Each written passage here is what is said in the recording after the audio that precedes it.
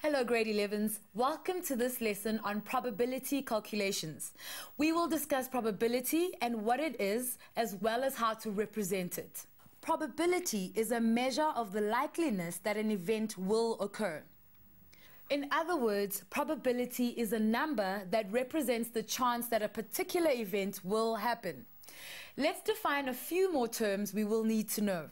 An outcome is a result we get from a single trial of an experiment. An event is a collection of one or more outcomes of an experiment. Probability is expressed as a fraction. The probability of an event occurring is equal to the number of the required outcomes divided by the number of possible outcomes. The best way to get to know probability calculations is to do a couple of examples. Let's try one together. Jacob rolls a fair dice. What is the probability that he rolls a prime number? Remember that a prime number only has the factors of 1 and itself. We'll start with a list of the prime numbers that appear on a dice. A 6-sided dice has the numbers 1 to 6. The prime numbers are 2, 3, and 5. This means that there are 3 desired outcomes. Now that we've found the number of desired outcomes, let's list all the possible outcomes. The possible outcome of rolling a dice are 1, 2, 3, 4, 5, or 6. This means that the total number of possible outcomes is 6, as there are 6 different outcomes we could get when rolling a dice. Remember, to find the probability of an event occurring, we need to put the number of desired outcomes over the number of possible outcomes for our experiment. The number of desired outcomes is 3. The number of possible outcomes is 6. The probability of rolling a prime number on a dice is 3 over 6. We can reduce this number to its lowest terms and get a half. We can present this as the decimal 0,5. The same answer can be expressed as 50%. Now that we've done a simple problem, let's make some observations on probability. The range of probability is from 0 to 1, and it can be expressed as a fraction, a decimal, or percentage. This means that the probability scale is between 0 and 1. Remember, to change a fraction to a decimal fraction, we divide the top of the fraction by the bottom. To change from a decimal to a percentage, we multiply by 100. Let's look at another example. In a bag, there are 5 blue balls, 6 green balls, and 4 black balls. What is the probability of picking a green ball? Remember that in order to find the probability of an event occurring, we divide the number of desired outcomes by the total number of outcomes. Let's start by finding the number of desired outcomes.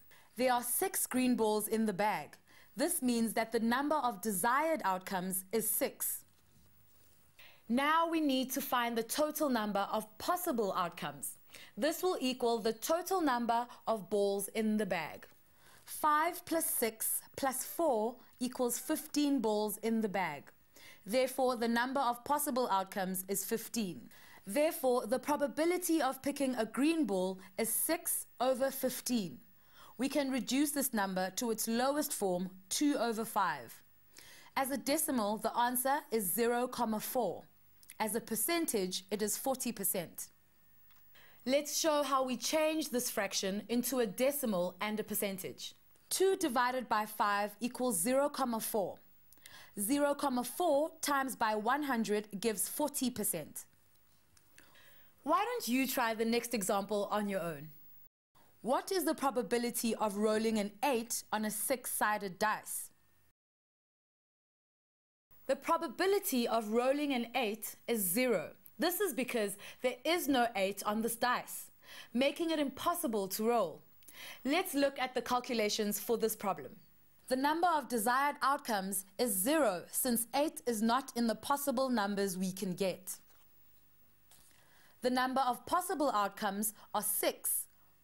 1, 2, 3, 4, 5, and 6. Therefore, the probability of getting an 8 is equal to 0 over 6. Let us look at another example where the probability is impossible. There are 4 red balls, 3 green balls, and 6 pink balls in a bag. What is the probability of picking a white ball? There is no white ball in a bag. Therefore, the probability of picking a white ball is 0. We now know that an event that will not occur has a probability of 0. Remember, the probability scale goes from 0 to 1. This means that if an event is definitely going to happen, it has a probability equal to 1. For example, the probability of rolling a whole number on a dice is equal to 1. Let's look at the calculations for this example. The number of desired outcomes is 6. The number of possible outcomes equals 6.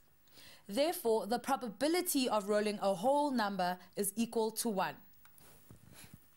Calculating probability is not too bad once we get the hang of it. Why don't you see if you can answer the next question on your own? The probability of picking a yellow marble out of a bag of marbles is 0.65. The probability of picking a green marble is 0.3. Which event is more likely to happen? It is more likely that a yellow marble will be picked because this probability has a higher value. Thank you for joining us, grade 11s. Remember to look at the tasks for this section in the Working with Probability task video. You'll also be able to learn more about probability on our website www.mindset.co.za/learn.